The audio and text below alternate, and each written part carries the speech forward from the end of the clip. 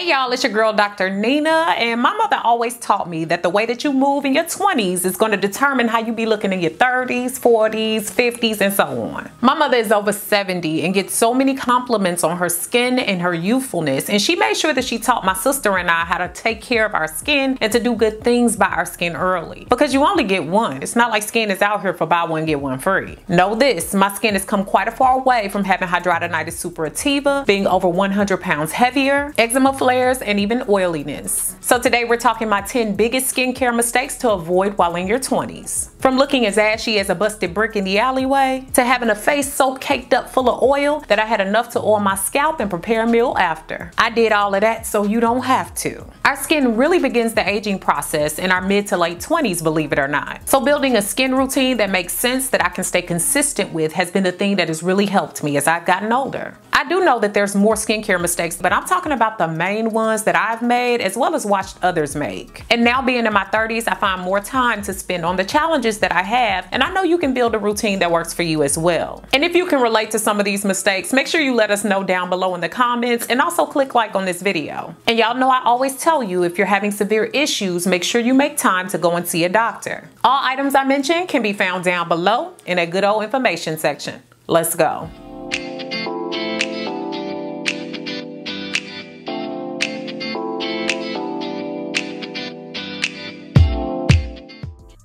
And y'all, don't forget to thumbs up this video if you like it, comment, share, and subscribe. And also click on those notification bells so you can know when I upload on Thursdays and Sundays. Make sure you also check out my Now That's Life podcast, which is now live, and you can check it out on all your major podcasting platforms. Links to my podcast can be found down below in the information section. Now, a lot of us be wanting to hit it and quit it. Your skin, that is. We all get in a hurry sometimes, but quickies are not for your face, sis. I remember moving so fast back in the day that parts of my face and my body probably never saw the products or the water fully. That brought nothing but ashy and disgusted heartache and pain. Washing your face and your body too quickly can only bring residue buildup like clogged pores and even dry, ashy skin. The jawline, the hairline, and the nose are particular parts of your face that often get missed in the rinsing process. And not to forget, it's people out here that's not even washing their legs. Ew. And this is why I spend time massaging my face and my body with the products that I use in order to make sure that they're fully saturated and make sure that I receive the benefits. Also, it helps me to slow down to see the areas of my face and body that need some extra tender loving care. When you move too fast, you miss all the details. And I actually love me and mine. So anytime I get to touch myself, to give myself some love, I'm gonna take advantage of it. And you should too. Now, many of us also forget that the whole body should be included in our skincare routine. In my 20s, I was quick to discuss the acne, the dark marks, and all the spots that were happening on my face. But I had to learn how to balance out the love to the rest of my body. Remember this when it comes to your body. This too shall sag, especially without proper care. As we age, our collagen and elastin production slows down more and more and more. What you do to your face, do also unto your body. That's a commandment you missed.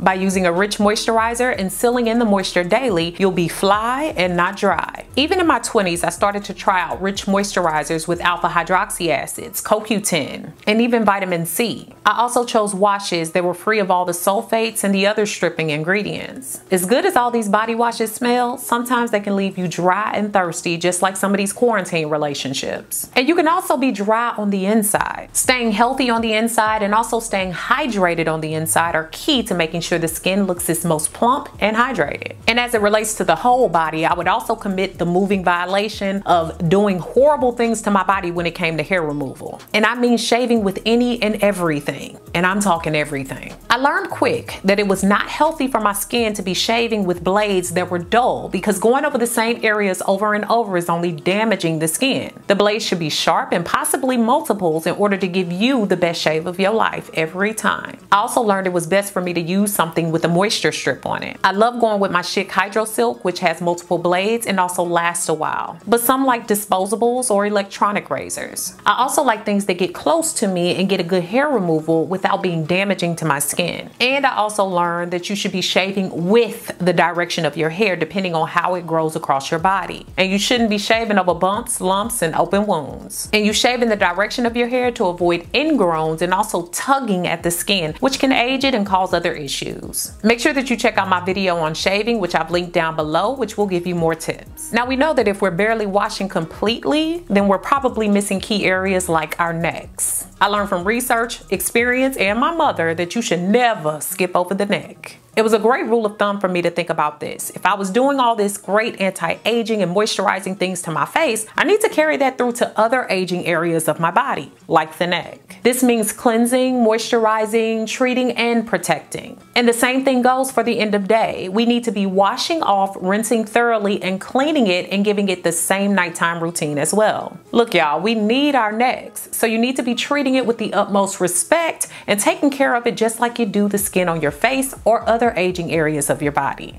So y'all, I'm literally about to roast us all. I have in the past used water that was way too hot on my face and my body. Bad move. Washing your face and body with water that's way too hot can end up opening up your pores and stripping your skin of its natural and protective barriers and drying it out. Instead of showering or washing my face in super hot water, y'all see me using lukewarm water all the time, and better yet, I like to use the power of steam. Steam also assists with extractions and properly relieving the skin of acne by softening the skin. This also keeps us from one of the worst moving violations of my 20s, picking at my face. Or also dry squeezing my bumps, which also led to more acne as well as deep scars. So let's let that go too. So all in all, washing your face and body with overly hot water can end up aggravating it even more, causing more of the problems that you don't want to see, like acne, dark spots, and other issues. So let's get over boiling ourselves, shall we? Back in my 20s, I would always feel like I was invincible and could get away with all of these skin violations. But baby, them ghosts of Christmas past will come back to haunt you. A lot of times I would fail to look at the ingredients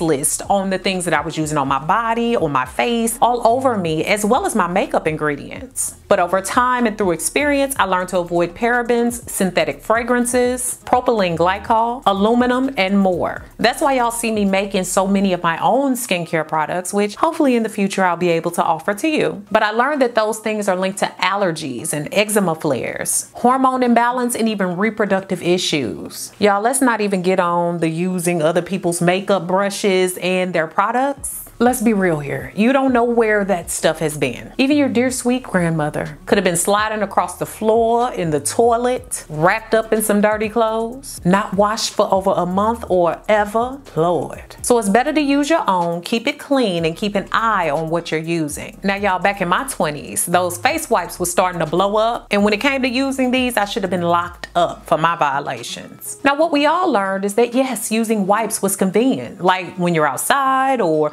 when you come in the house after a long night or something like that. It's great. Or even to get the face washing process started. But they can't thoroughly clean your face like good old-fashioned water and a face wash. And upon further look, they could actually leave around oil and grime and things on your face that could clog up your pores and cause more breakouts. When I was using them and not washing properly, especially at night, I would wake up to a face full of problems. So I would only use those when I had on a thicker amount of makeup that I wanted to get off first, and then follow by washing, because those things do not replace washing your face. Now I don't know about y'all, but in my 20s, when I was really worried about every little thing that had to do with my skin, I would start doing the most, which often led to the least results, that is. It's important to be consistent, but not overdo it. And yes, it is essential to give your face a good cleansing at least twice a day. But cleansing way too much, or using items that are high in alcohol content, and using way too many various acids and such, can interfere with your skin's epidermis by stripping its protective natural oils and the balance of healthy bacteria.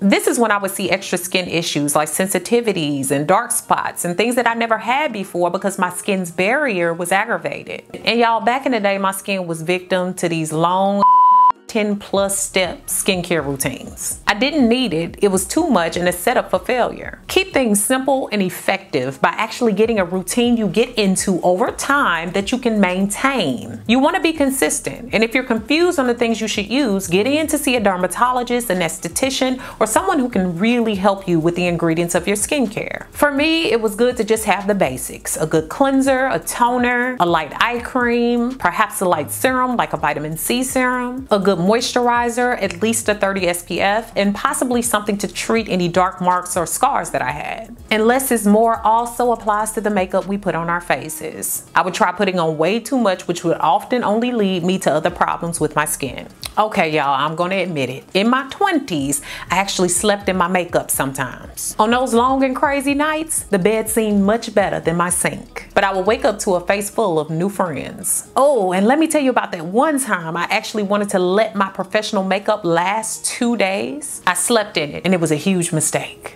I could literally feel the breakouts forming. So I learned to make sure that my skincare setup was always ready for me when I got home. The little counter space that you got, go ahead and have it set up so you're not so lazy. So my micellar water and also my makeup removal towels that I showed you all in a previous video, as well as all my other skincare products, became my best friend for keeping out in my view. If you don't clean the makeup off thoroughly, you might find yourself in a cycle of destruction. You break out, cover it, make it worse, and then you scar. The more we do this to our skin, the more damage we will leave behind. And you get to enjoy it more in your 30s. Now, did I tell y'all when I first got into exfoliation, I nearly scraped my face off? Yes. I would exfoliate almost every day and super rough, especially if I had a rough patch or acne and it only made it worse. Exfoliation, or removal of the dead skin cells, can improve your skin's tone, texture, and appearance over time. But doing way too much can actually damage your skin barrier. Over-exfoliation can lead to redness, irritation, a rash, and breakouts if you don't watch it. And exfoliation is not one size fits all, so you should be careful when trying new products and only try things that work well with your own skin. And whatever you choose, whether mechanical or product-based, be careful, be gentle, and don't go overboard. Failure to moisturize in your 20s doesn't seem to hurt you, but oh baby, it will come back to haunt you. Using a great moisturizer for you can definitely balance the skin's oil and also protect the skin's barrier. And honestly, who wants to walk around dry and disgusted? And worse yet, skin that's overly producing oils because you refuse to balance the moisture barrier. The same goes for using an SPF.